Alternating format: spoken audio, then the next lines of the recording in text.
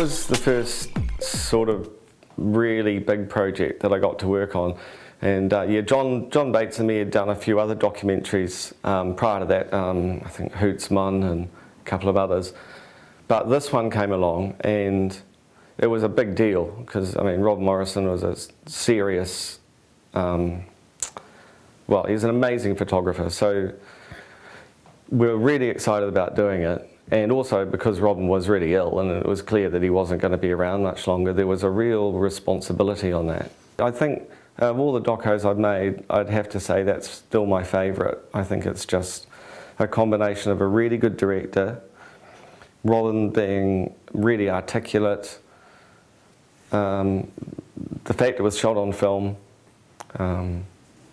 all those things sort of came together, and yeah, I still think it's my favourite. And the music, Tom Ludvigsen and Greg Johnson, the music, everything was spot on. Everything really worked on that one, and yeah, I'm really pleased. I'm really pleased with it. I think it's just stands up. It's really good. We were given this great story, and with very little resources. I mean, you know, how Mark managed to tell the story of 4 people upside down in a boat in the middle of the ocean in a warehouse in God knows where. But Mark's really clever. See, Mark's very smart, and he really hones in on the story. And of course he realised early on that he understood the psychology of the situation. This goes to show a good director, you know, you can have all the money in the world, but if the person doesn't know what the story is, it's not going to make any difference. But yeah, I just really enjoyed it. It was good fun, you know, and it was probably one of the first bigger stories I got to tell as well, so it was fun. It was quite brave what they did, really. I mean, they shot a lot just in Ponsonby and on the street and with real, often I think like real people, not extras, just in the background who didn't know they were there because the camera was a long way away, or driving around, and I liked that. And actually coming from a doco background, that doco background helped me a lot then, because you got a lot less of like, okay, here's take 1, slate 1, and it's going to be that shot. And then take 2, it would be the same slate, but it wouldn't be the same shot at all. And take 3, they might do something different. So you had to watch everything. You couldn't just look at a marked up script, and it wasn't like a real structured studio shoot. So that I really liked. And consequently, sometimes you got really, really those lucky frames and lucky situations which you couldn't plan. And so I really liked the way they did it, and I also really liked the fact it was shot on film. And really, really cool stuff. I think the first block I got to do was with Mark Beasley. I really was excited to work on something based on an area I grew up in, and it was fantastic. I really loved doing that series. It was great. Certainly not because I was there, but the second series, it seemed to really find its legs. The first series was great, and it was like growing up in public. So in New Zealand shows, you know, we don't make pilots, so you get to make all your mistakes in front of everyone. And there weren't many in the first series, but the second series, you know, I think it was like everyone, you know, it's like everyone was extra confident because it had been received so well. So there was this confidence and perhaps a knowing, oh, this is working, and it was great. It was a really great series. That was another one where I just couldn't believe my luck, because I love Super 8, absolutely love it. I love motorcycling. I love motorcycle racing. And here was the story, which was an incredible story. Here was this woman, Janine, who had all the Super 8 footage she'd kept. She was telling a story in the 70s, and we could illustrate it. We didn't have to do, you know, reenactments.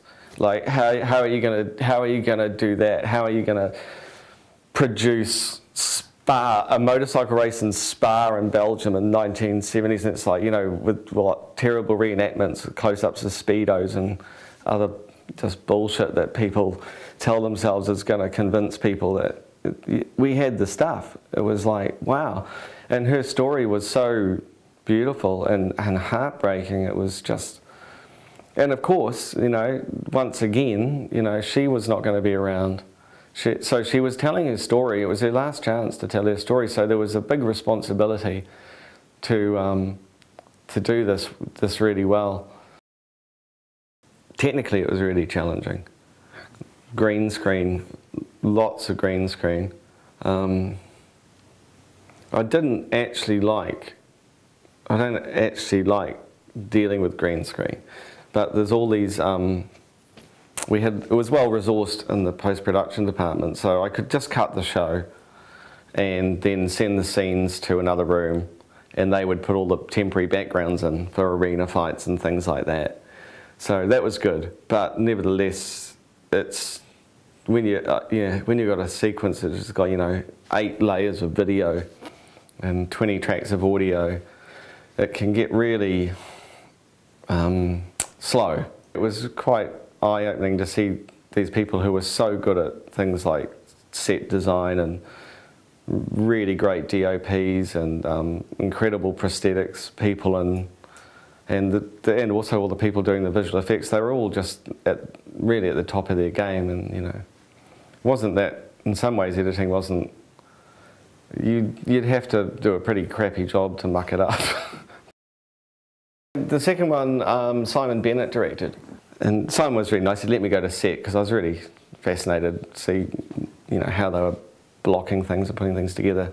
And anyway, so I looked at the monitor with Simon, and the car came around the corner, and it came up to camera, and they jumped away. And Simon was like, you know, oh, cut, that was pretty good. And he was really kindly. He said to me, "What do you think?" And I said, "Oh, it's too slow. Car's too slow, and it's stopping too far away." And he said, "Oh, we'll do it again then." And so he told the driver to go quicker. And I looked at the monitor, and I was like, and looked at the shot, and I was like, "Oh, that's good. That looked really good." And I looked up, and yeah, I think all the crew had jumped away from the camera, which I felt, the shot looked good. But yeah, I felt a bit bad about that, but it was quite funny. But the shot did look better. The cars looked really slow on film. We knew there was going to be an audience sitting there waiting to get something. And the 1970s was a totally different era to the era that Outrageous Fortune was set in. And so it was going to be the same area, 1970s, but it's going to be tonally different just because of the fact it's the late 70s or mid to late 70s. Once again, there was a show that was set in an area I grew up in, and you know, I really, really enjoyed working on that. And musically, it was like early 1970s was really good for music. No matter what anyone says, and I grew up in the 80s, the fact of the matter was 80s music, by and large, sucked. It just did.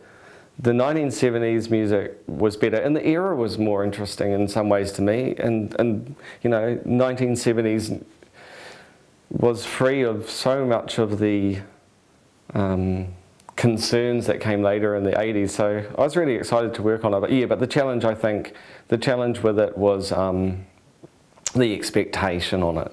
I think that was the challenge with that show.